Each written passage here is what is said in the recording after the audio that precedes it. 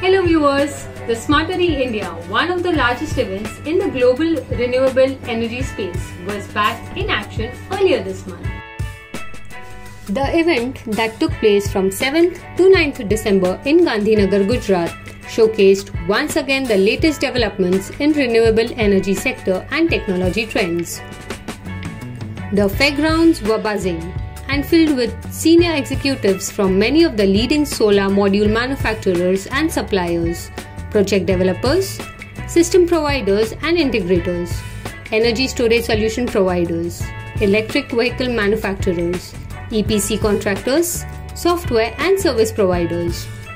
Here is your chance to relive some of the energetic actions from the Smartery India 2022 featuring Adani Solar, Insolation Energy, AAG Solutions, PAC Universe, PIXON Energy, BERGEN Solar, and ECE Energies.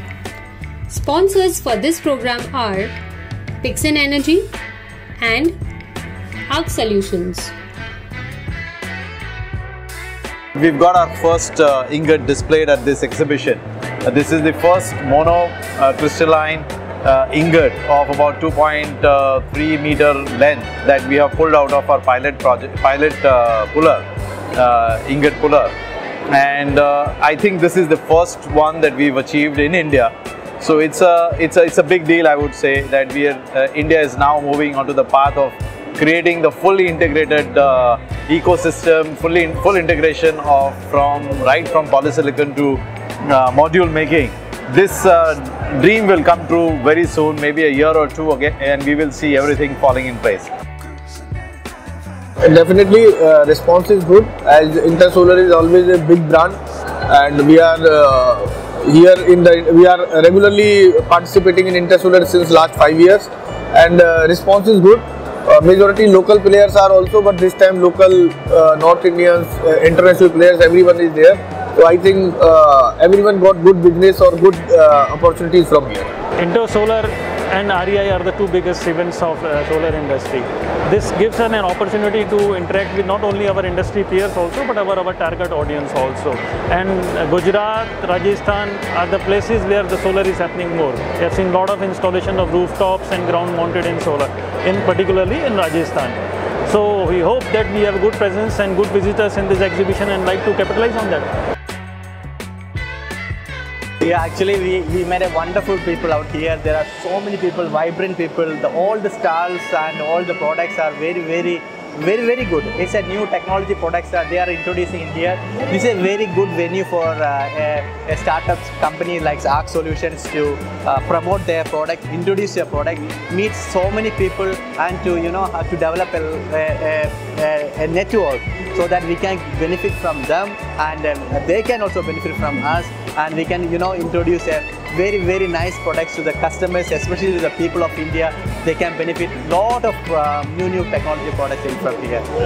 This is very good thing we have ever. Exhibitions are actually meant to showcase like this. Basically, see, it all started with exhibitions. Like people generally started trading. Now in the social world, the things have changed. But if you see before, like what used to happen was only exhibitions. Before the Canton Fair of China, it was really famous. Then the European market started. So if you see from the Silk Route, till now, we see only exhibitions having participations, and like people coming, buying products, and having an exposure to entire community at one place. And India taking such initiatives, and your initiative is going really good, because we can see people around from the globe here, like people from US, people from Canada, and people from Europe are here. So it's a very important platform in today's world as well, where people can actually see people face to face and understand what products are there in the market and what India has got a potential to export as well as import. So unless and until the backward chain, that is the poly feedstock, if it is not done by the country, they will always be dependent on some other company and the other country. And if other country stops supply, everything will go away. the country has to depend on other countries, and that is mainly China, for the poly feedstock. And we know that what sort of relation we are having with China. If any day China stops due to its policy or whatever, the poly feedstock or silicon to India, all the solar plant of the country will go haywire. So it is the right time for the government to think, to get people, incentivize them to adopt it, because it's very highly capital intensive. So I think it's quite an exciting time because India is at the cusp of just takeoff for manufacturing field, particularly the complete supply chain from polysilicon, ingots, wafers, cells and modules. And India really missed the bus in 2005 when first time the government has started the initiative on the solar. And after the dumping by China and facing so many difficulties, closure of some cell manufacturing units, this is the one again an opportunity I can see where the India can really not only take off in self-sufficient in having the complete supply chain, but also can give a competition to China. And this exhibition is giving a platform where we receive a lot of new inquiries, and I also see an opportunity for my own company.